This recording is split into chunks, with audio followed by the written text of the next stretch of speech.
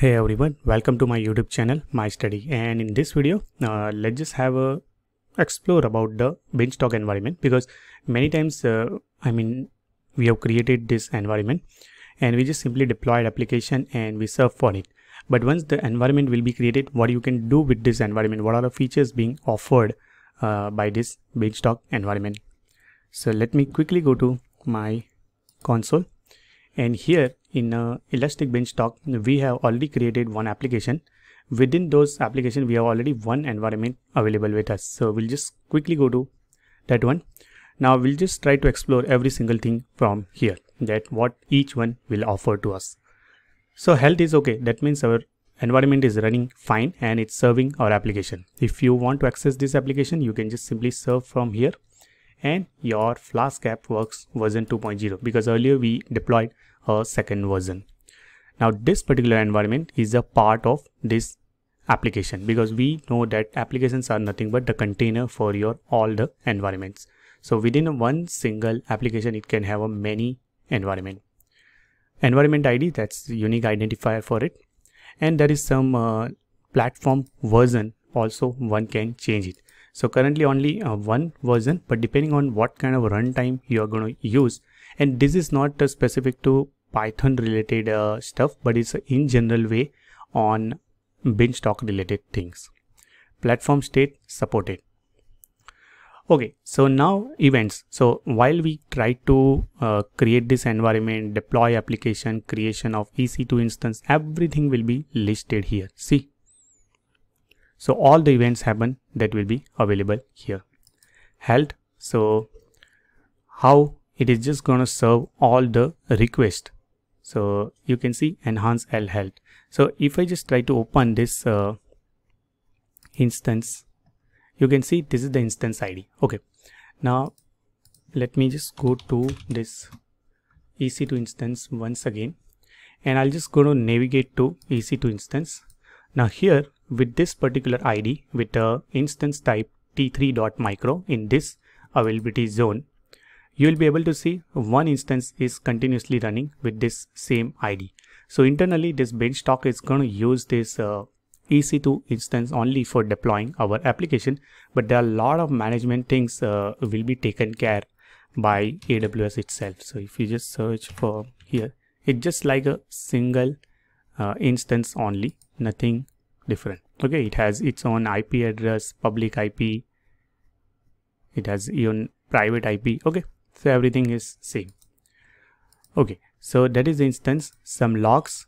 So currently no logs being displayed, so you can always request a full log or last 100 lines from here. So all the logs you can download from here. Now this log is specific to your application. Okay, let me download the log, and you can see whatever happening with your machine, all the logs are available. See all the GET request we have sent while accessing our application. This is the where log nginx error.log. See access.log, everything is available here. Okay, monitoring, that some of the metrics you can monitor for your machine, like CPU utilization, networking, network outs. Okay, some alarm stuff. So you can always create some alarm. Let me just go ahead and create. So for which resource you want to create it, environment health, dimension, okay, some statistics, and I want to show you that what you want to measure from this environment. And at the end, you just want to notify after some threshold point that environment health is one of the metrics you want to measure. Let's say if it just goes beyond certain numbers, then it just going to notify via different channels. So channel will be in this particular case SNS topics. So that's a pub/sub queue kind of thing, and automatically this topic will be created. It just going to notify to one of the email address also, and notify when state changes to OK or alarm or insufficient data. So this way it just going to alarm it. Okay, manage update history. So in case any update happens, that will be available here. At the end we have a tags. So tags are nothing but some identifier you want to associate with your environment, and that's a very common concept here. Okay, so these are all options we have explored. Apart from that, on the top we have seen how one can upload and deploy the new version from here. From the action, let's see what are the things you can do. You can rebuild environment, so exactly same environment you can rebuild it. You can terminate this environment in case you want to restart the complete server. So if you just try to restart it, eventually this particular machine instance is just gonna restart it. Clone, so exactly same environment one can create it. And we have important concepts like a load configuration and save configuration, because while creation of this environment we have seen there are a lot of options. Even we skipped also, but when you try to deploy in a real environment, production kind of system, there are a hell lot of configuration you need to take into consideration. So for that, let's say similar environment you want to create it with some small changes. So same configuration for this particular environment, let's say config1 with the config1 name. You can always give the description that why you are creating this config1. Let me save it, and with this all the saved configuration will be available here.